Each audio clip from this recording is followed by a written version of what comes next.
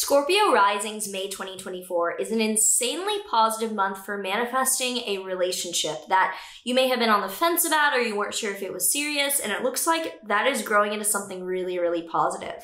If you're excited to get into what we can expect this May specifically for you, make sure that you like, subscribe, and hit that notification bell so that you are always up to date with what the stars have in store for you. If you're new here, hi, I am Maren. I make videos about astrology, and I also have private readings as well as courses down below if you would like a one-on-one session with me or to learn more about astrology. And I also make music, so like find me, stream me, all the things. And for a lot of the events I talk about in this, there will be full-length videos that you can also find on my channel.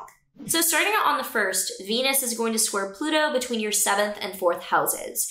Venus, being love and harmony, alongside other positive planets, are in your 7th house of relationships. So there is a huge theme of positive events and harmony happening in your one-on-one relationships. Maybe you're in a romantic one, maybe it's just your close friends. But with the square to Pluto in your 4th house, you could feel like your family is manipulating you in terms of this relationship. Then on the 7th, there is a new moon happening in your Taurus 7th house. This new moon is super positive, abundant, and uplifting, and there's a good chance that it is the commitment or the strengthening of a bond in a relationship that you have been looking to and hoping to grow. So this looks great.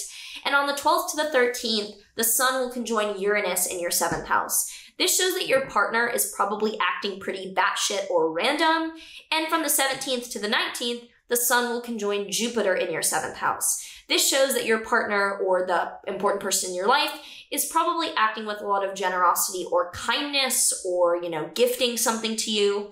And during this time as well, on the 18th, Venus is going to conjoin Uranus. So with Venus being love and harmony and Uranus being chaos, it seems that your partner is doing something rather kind but random and chaotic that is really notable during the middle of the month. Then from the 19th to the 28th, Jupiter will sextile Neptune between your 7th and 5th houses.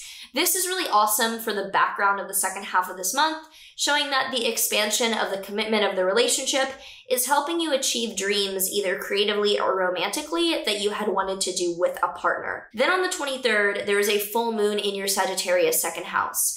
This shows an ending or a letting go. For you, it's in your 2nd house of money and income. So you're probably either selling something and making money, or you are ending a job and a way of making money in a certain way.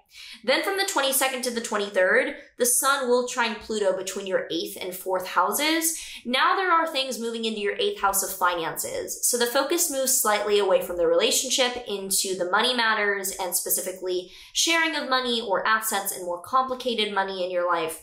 And with a trine to Pluto in your 4th house, it looks like your family or something with real estate is going well alongside these discussions. Then on the 22nd to the 23rd as well, Venus will conjoin Jupiter and the sun between your 7th and 8th houses. So things are both going very well in your relationship and well financially, so they are probably connected. Then on the 26th, Jupiter enters your Gemini 8th house. So Jupiter is the planet of expansion, and it will be in your 8th house for the next year. So money, specifically assets, investments, or things that you own with another person and not your direct income, but more substantial things, that is increasing and that is growing. And this may also show that your magical practice or your interest in the occult is growing. Then on the 30th to the 31st, Jupiter will be trining Pluto in your 4th house, showing that your family is probably helping you focus, or something with real estate is helping you focus on these assets and making money.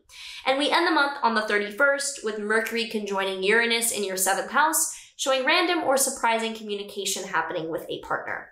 Let me know how you are feeling about this month so far, what your plans are and how this works with them, and any thoughts that you have predicting how things will happen. Definitely comment down below and let me know. And now let's pull a tarot card to see what the other energy is that's coming up for you. The tarot card that we have here for Scorpio Risings this month is the Knight of Wands. So Knights are all about action and Wands are about inspiration and creativity. Looks like you are taking a lot of action towards inspiration, and this could be with your partner. You're really excited to get things done that are shared goals.